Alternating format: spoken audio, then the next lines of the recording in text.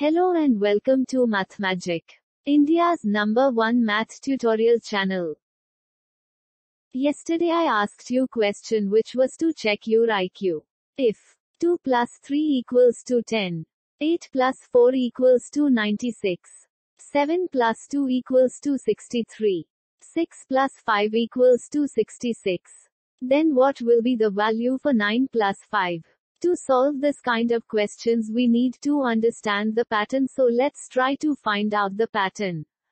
If we add both the numbers, that is 2 plus 3, we gets 5. And now if we multiply it with the first number, that is 2, we gets 10. Similarly, if we add both the numbers, that is 8 plus 4, we gets 12. And now if we multiply it with the first number, that is 8, we gets 96. Here also if we add both the numbers, that is 7 plus 2, we gets 9. And now if we multiply it with the first number, that is 7, we gets 63.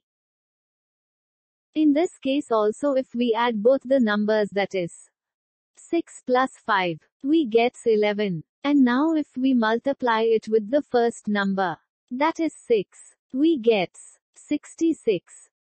To find the value of 9 plus 5, we have to follow the same pattern.